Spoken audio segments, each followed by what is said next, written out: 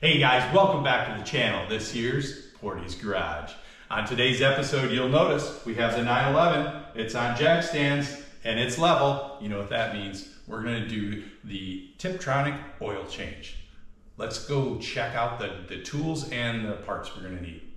Okay guys, here's what we have today for the Tiptronic fluid change. I've got the Pentosan ATF1. I went through a lot of different research trying to figure out which one to get. And I came up with the Pentosan ATF1. Obviously you can get this directly from the dealer. It's going to be a little more expensive, but this is what I'm going to go with today after the research that I did. So I got the 2 bolts here to replace on the internal filter, gasket, rubber gasket for the filler plug, new drain plug there, and then over to the equipment we'll have today. Obviously a light. We got an assorted amount of Torx wrenches, the trusty Milwaukee, the Durametric, because we are going to have to check the temperature of the transmission fluid when we're doing the fluid change. If you remember from the Macan, we had to do the same thing. I used a different tool for that. Durametric for the 911. 17mm hex. Now I did not have this, had to get one of these. It's not something common in my toolbox, so note that. 27 Torx bit, as well as a 15mm and a 10mm to get everything off. So that is the tool set that we need for today, along with all the parts. Let's get to it. All right guys, we're here under the car. Just to give you your bearings here, this is the back part of the car right here, the mufflers. This is your oil pan, your oil filter. You go past this cross member and then you're at the transmission fluid. First thing we gotta do is we gotta take this cross brace out so we can actually get the pan drop. So let's do that real quick. I've already pre-broke everything, so it should come.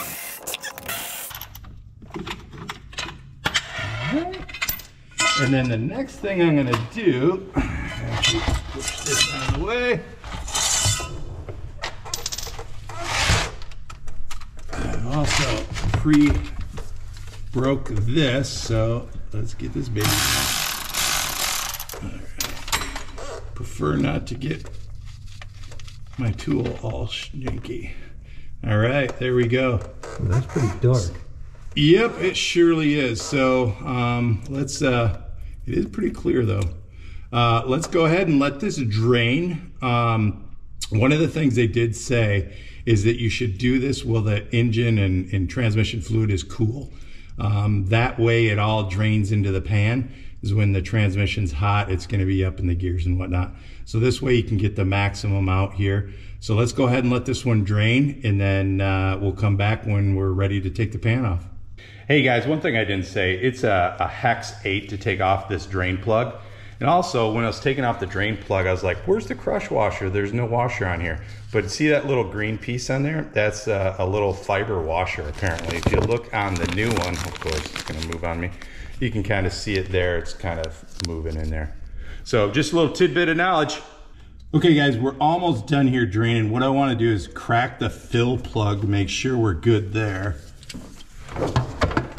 So hey, while Mr. Portie's cracking that fill plug, if that last segment is a little shaky, you can blame Mr. Portie for not having a lift. There's no room to move around under here. Yes, a lift is in order. All right, got that cracked and nice and loose so I can take that off when we get the pan out. I'm gonna go ahead and start taking off all the bolts.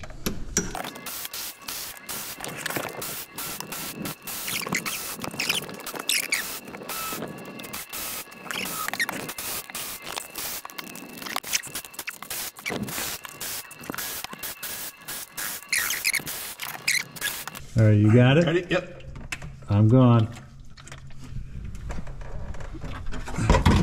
Woo-hoo-hoo. There's a plug there. Hey, don't move it a second.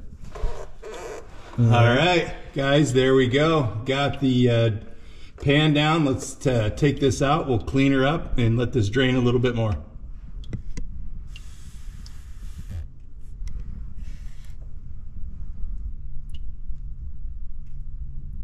Okay guys, just kind of looking at the pan here, you got your magnets in here. There is some sludge on there.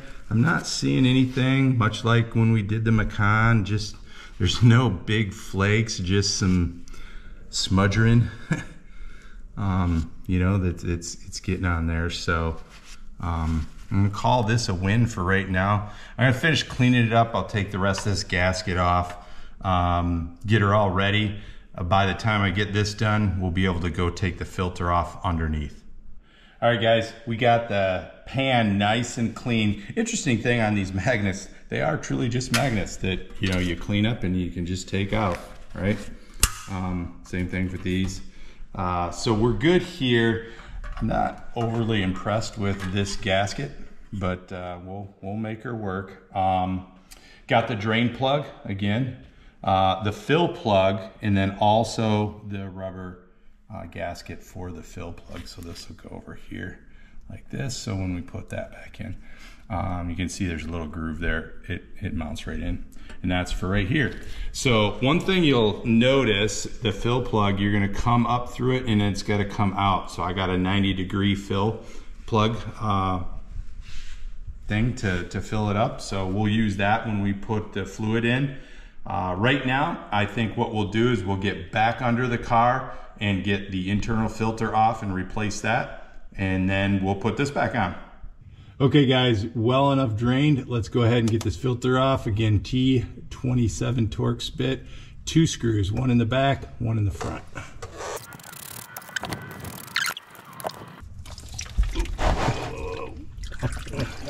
A little bit more than I anticipated there. So we'll let this drain a little bit before we put the new filter back on. You want to clean your face off maybe? Yeah, maybe. All right, guys, we got the filter off. Interestingly enough, on the Porsche workshop manual for this, they say to put a little bit of Vaseline on the gasket here for the filter. So went ahead and did that. Let's get her pulled back in. Okay. There we go. That fits nice. Now I got new screws for this as well. You are supposed to tighten these down to 4.5 foot-pounds. I don't have a torque wrench that will go that low, so we'll just give it the old college tightening.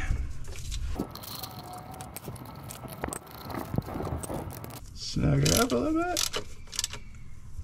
I'm not gonna go crazy with that. Where's your 4 foot-pounds? Tick. Tick. All right, I think we're ready to put the whole pan back on, guys. Let's go grab that and come back down.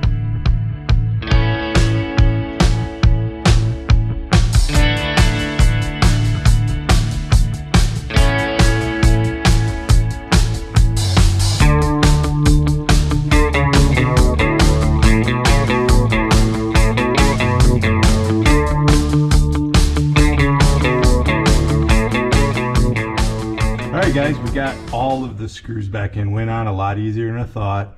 Now we're going to torque them up 7.5 foot-pounds, and you got to use the star pattern, keep going across and across. I'll get this done off camera. It's not worth to see, but once we get that done, I'm going to torque up the drain plug to 29 foot-pounds, and then we'll start the fill. All right, we'll catch you guys in a minute. Okay guys, we got the pan back on. We got it torqued down to 7.5 foot-pounds, which was really difficult with the crappy torque wrench. And then we did 29 foot-pounds for the drain plug. Now we got the fill ready here, ready to go. So we're gonna go ahead and fill this up and see how she goes.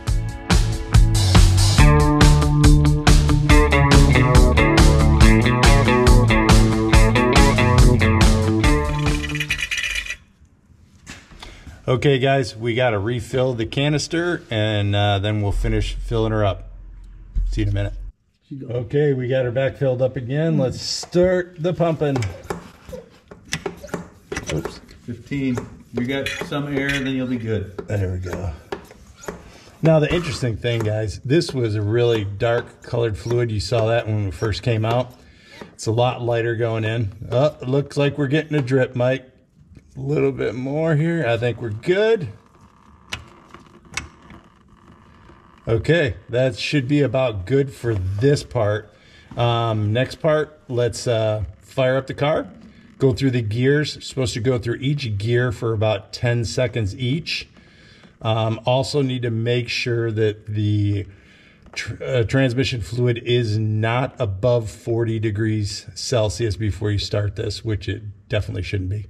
So let's go top side, hook up the durometric and see what temperature we're at. And then we'll start going through the gears. Okay guys, so we tried using the durometric. It wouldn't connect properly, and neither could I get the iCar Soft that wasn't reading the temperature properly. So we're gonna use just the standard old thermal gun. Right now we're at about 20 some degrees Celsius. We gotta get to 30. So what we're gonna do, it's gonna be kind of hard to film. I'm gonna go inside, start the car, go through the gears. Mick is gonna monitor the temperature while I'm going through the gears. Once we get above 30 degrees. Safely from the outside. Safely from the outside.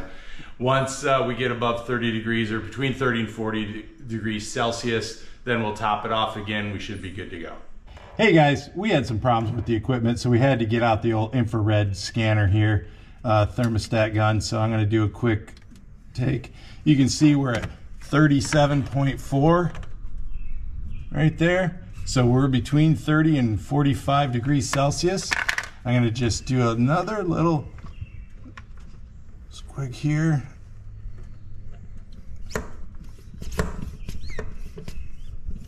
Yeah, we're coming out pretty good now. There we go. Okay, I'm gonna shut that off. Try to get this thing out without killing myself. There we go. And then we'll put this back in. Yeah, try doing this with your hands all full of this. How much easier was that? It almost looked like you knew what you're doing. A little bit of problem with the 996 here in the Tiptronic fluid change. I took it for a test drive. Everything worked great. Was loving it. The next day I took it out and was driving it, and it started to like slip going between second and third and fourth. So the revs, RPMs would go really high and then it would engage. So did some research online, and I think my problem is I don't have enough fluid in there. Even though it was draining out, it seems like I don't have enough in there. Reason why I came to that was one, research, and then two, when I looked at how much fluid I had left, I had like a 1.5 liters left, and they usually say around 4 liters. So I think I might be maybe a liter and a half too low, either way, or 1/2 liter to 1 liter too low. So what we're gonna do is I got this back up on jack stands, and the jack's gonna go ahead, crack open the fill tube, and hopefully you know, we don't get a lot that falls out there. And then I'm gonna go ahead and start putting some more back in. So I'll follow the procedures once you get to the point where you know, you get it filled up. So we'll fill it till it starts coming out. Then we'll run the engine and then fill it up some more. And then we'll try to get it up to temp between 30 and 40 degrees Celsius and let it run out there again and kind of see where we land. So fingers crossed, let's get to it. Okay, I did go around and check and make sure there was no leaks. It all looked really good, really dry. So I cracked this. Let's see what we got here. And there is a lot coming out. What I'm going to do here, guys, is I am going to go ahead and start up the engine, get it up to some temp here, and kind of see where we're at. Obviously, when it's cold, it's going to be thicker, so that's probably why I got some coming out. But this is not making me happy so far. Great. Okay guys, this might be a little loud, but I am doing this with the car idling. That's what it said to do. The oil pan is about 36.2. I don't know if you guys can see that. So I'm gonna try to crack this, see if we have any fluid escaping. Not really. So that's kind of a good sign if we think we're low. I don't have brother-in-law Mick here to help me with this, so I'm gonna have to try to do this on my own. I don't think I'm in there. There we go.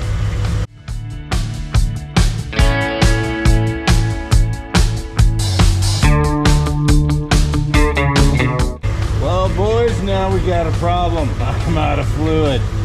So, gonna put you on pause, gonna head to the store to get some more fluid. Obviously was low. Okay guys, back with more fluid. And we've got no drainage at all.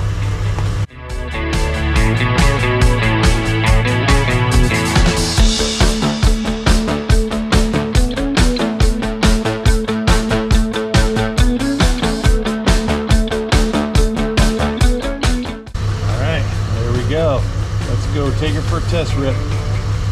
Hey guys, got the top down, out for a little test rip. It's gonna be kind of noisy, so I'll let you guys hear this one. Here we go.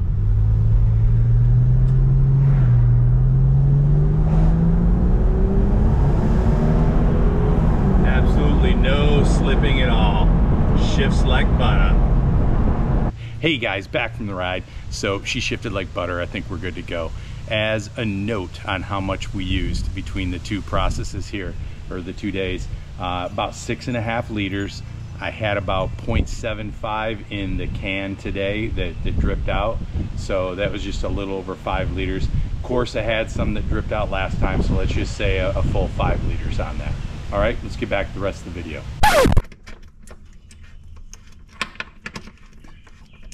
There's a ride right here if you want to ride quick. We'll just get her going here. And then we want to do 59 foot-pounds of torque on this baby.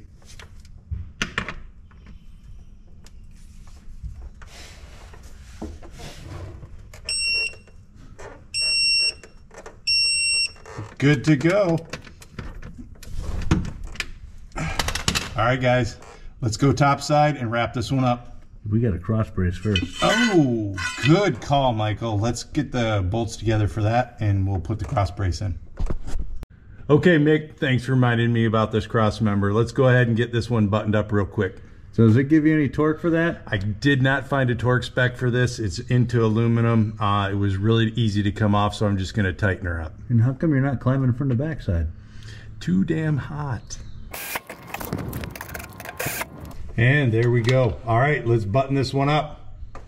Hey guys, that was quite a job. I gotta say it really sucked, but that was mainly because the car was too low. You really gotta get it set up so your car's much higher than what we have here. It was just a bear to get under there. My neck is wrenched, Mick's neck is wrenched, and you're really close to the hot exhaust. So make sure you get something to get it up a little bit higher. In Portie's garage right now, we got the cheap old jacks here, ramps. So the other thing that I'll point out is I could not get the Durametric or the iCar Soft to read the temperature on the transmission oil fluid at all. It just said 78 degrees Celsius, and I knew that was way off because we hadn't even started the car. So we had to get out the infrared thermoscan to do it the old-fashioned way. You know, you just got to make sure you have a bevy of tools in the garage in case you run along an issue like that. But hey, that's a wrap for this job. Good to have done. Hopefully we're seeing some really good shifts now as we drive it throughout the week. Make sure you put on your post notifications, subscribe and like, help out the channel, and we'll see you guys on the next one.